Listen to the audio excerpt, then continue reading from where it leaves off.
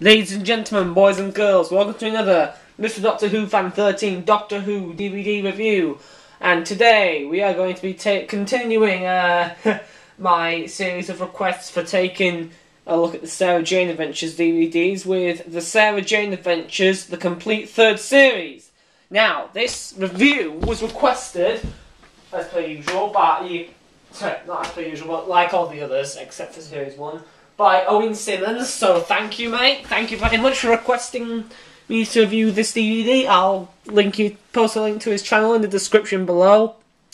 And if you want to make a request for any other Doctor Who DVD review, for any Doctor Who DVDs that you want me to review, take a look at my Doctor Who DVD collection as of January 2014. A link to that will be in the description below.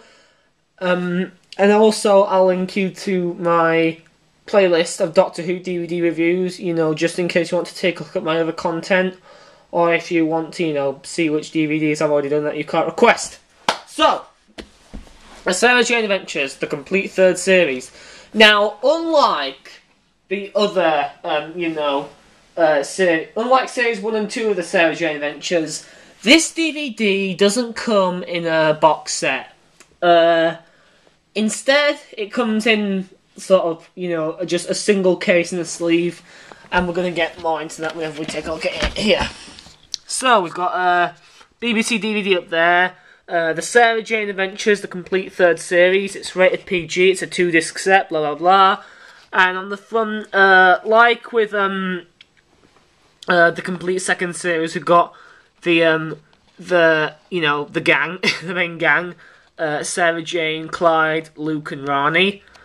Only this time we don't have a Sontaran on the back. Instead we have 3 of the main villains in the series. We have the Judoon, Eve, and the Slovene child, with an explosion in the background. So, yeah.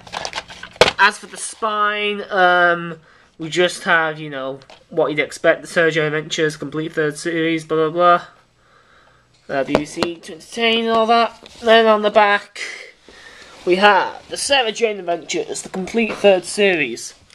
A return. Hang on. Sorry,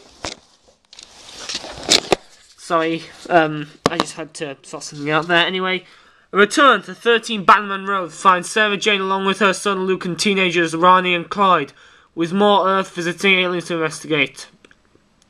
These exciting new adventures include the return of their most fearsome enemy yet, the Judoon, a lonely telepathic alien whose powers grow out of control, an unexplained phenomena in a haunted house, a painting that comes to life, and a pair of Slovene blatherine attempting to overrun Earth with rackweed.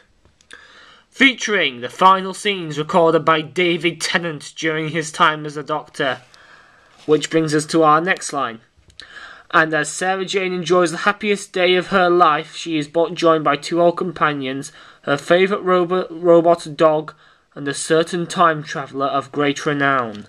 Ooh. The DVDs, these DVDs feature the following stories: Prisoner of the Judoon, The Mad Woman in the Attic, The Wedding of Sarah Jane Smith, which also features an appearance by the 10th Doctor, Mr. David Tennant, The Eternity Trap, The Mona Lisa's Revenge, and The Gift. And there's a special feature on here, yeah, from Series 3 onwards, the DVDs only include one special feature. An audiobook clip, The Sarah Jane Adventures, The White Wolf. And we've also got pictures here, the gang in Prisoner of the Judoon, and the Slovene Blatherine. Series created by Russell T Davies, executive producers Phil Collinson, Russell T Davies, and Julie Gardner. So, yeah. And so, we, that's the slipcase, the sleeve. Then we finally bring the real DVD out itself out. And it's just the same thing. It's the exact same thing. You know, like in most DVDs. The sleeve is basically just the same as the actual DVD. So, yeah. Might as well just take a look inside, seeing as we've already covered everything on the outside in the sleeve. As you can see, it's a 2-disc set. unlike Series 3, which still features whilst it still features the same amount of episodes and runtime, it had 3 discs. But no, this one they only put it onto 2 discs. Well, it only has 1 special feature, so I suppose it wouldn't really make sense to put it onto 3 discs, although it would have been kind of cooler. So we have the Sarah Jane Adventures, the complete 3rd series, disc 1, with Prisoner of the Judoon, The Mad Woman in the Attic, and The Wedding of Sarah Jane Smith. Then we have the Sarah Jane Adventures, the complete 3rd series, disc 2, with The Eternity Trap, Mona Lisa's Revenge, and The Gift. And then we have a series of pictures inside. But yeah, we have let's see, what have we got? Sorry. We've got the Doctor, in The Wedding of Sarah Jane Smith there, in his TARDIS looking, that's when he's looking at Peter, I think, Peter Dalton, played by Nigel Havers. Luke, Ronnie and Clyde, Prisoner of the Judoon in Andrew Vax's ship. Sarah Jane there, I think that's from Prisoner of the Judoon as well. I don't know. I don't know which one that's from. Then we got Andrew Vax there, from Prisoner of the Judoon. The Trickster in The Wedding of Sarah Jane Smith. K9 coming from under the table in The Wedding of Sarah Jane Smith. That's I've forgotten his name now.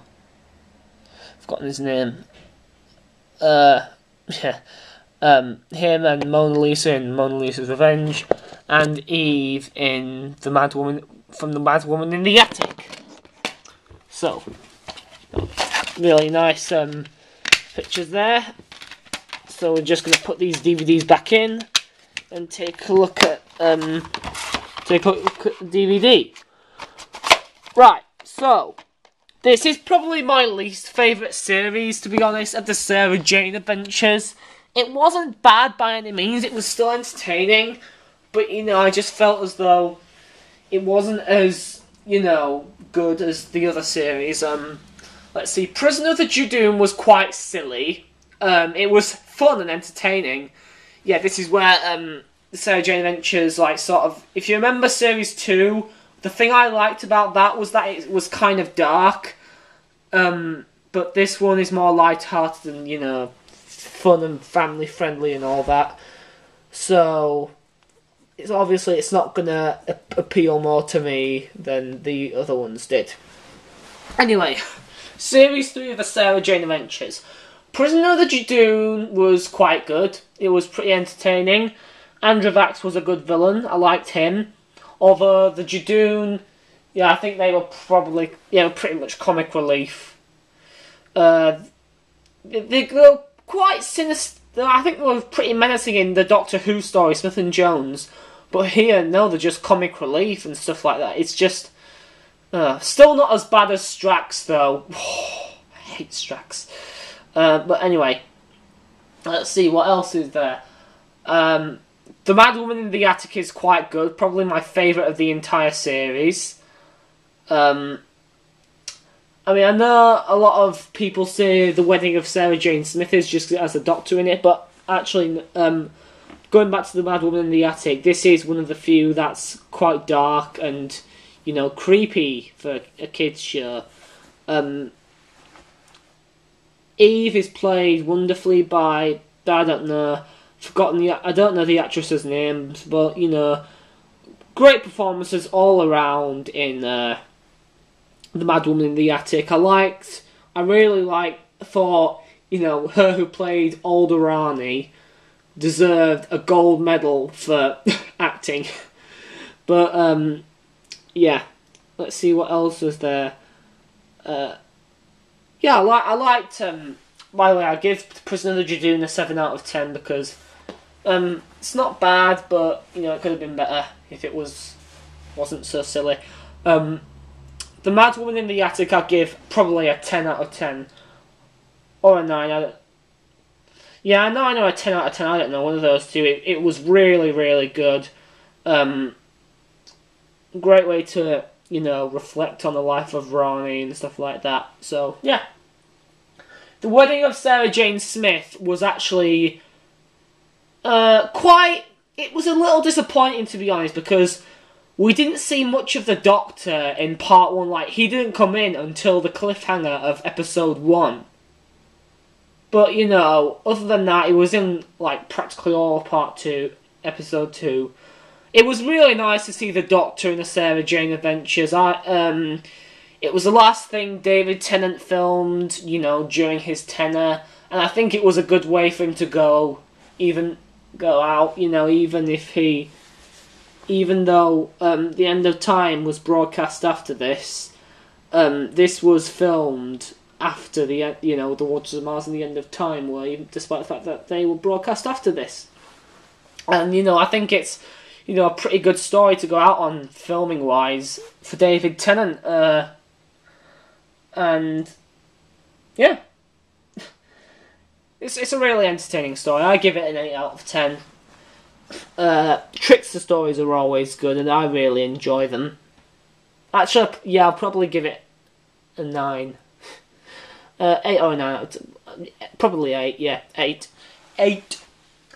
Let's see, then we have the Eternity Trap, which is basically just a haunted house story. This one's pretty good. This one's pretty entertaining. I give this one an 8 out of 10. I like the concept, you know. Erasmus Darkening's quite sinister as well. So, above all, overall, I really like it. I really like it. Anyway, not much to say about the Eternity Trap. It's quite a good story. It's quite good. Then we have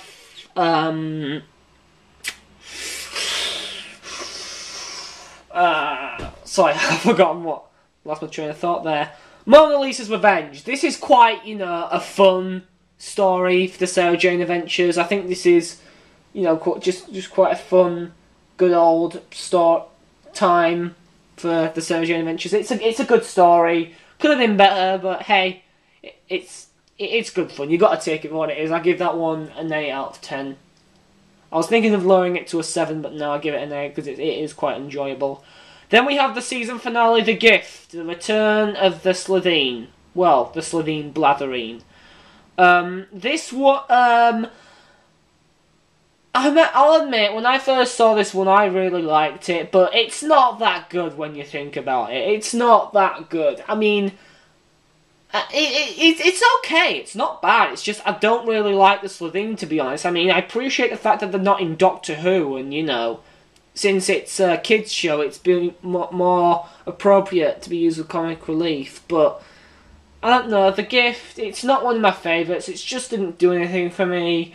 It's not my least favourite of this series. It's probably my least favourite Sarah Jane. Actually, no. Yeah, it's just my least favourite. I don't know what my least favourite Sarah Jane Adventure story is, but The Gift, it's not bad, but it's not great. I give it yeah, I give it a 7 out of 10. 7 out of 10. Could have been better, but hey, it's not bad. So overall, I think with this, starting with the complete third series DVD wise, they just started to get lazy with these Sarah Jane Adventures DVD releases. I mean, come on. You got it in, like, just a regular DVD slipcase. I mean, you know, regular DVD in its sleeve. And as well as that, only one special feature, which would continue, unfortunately, for Series 4 and 5. I mean, come on, you should be packing this with special features like you did for Series 1 and 2. What the hell happened? But still, if you want the stories, I think I'd give both the series as a whole and the box set itself, or the DVD itself, a 7 out of 10. You know, I'd recommend starting with Series 1 and 2, and, you know, if you like what you see there, then obviously buy Series 3. And obviously, and of course, you know, I'd recommend it if you like the Sarah Jane Adventures. If you're just getting into it, though, I wouldn't recommend starting with this. I'd recommend starting with Series 1 or 2, probably Series 1, or maybe even Series 4, that's a good one. But yeah, I recommend starting with the Series 1. Or possibly Series 2, that's good as well. But anyway, that's going to be that for now. This is Mr. Doctor Who Fan 13 saying word out. And I'll see you next time for my review of the Sarah Jane Adventures, the complete 4th series. Also requested by the same person who requested this one.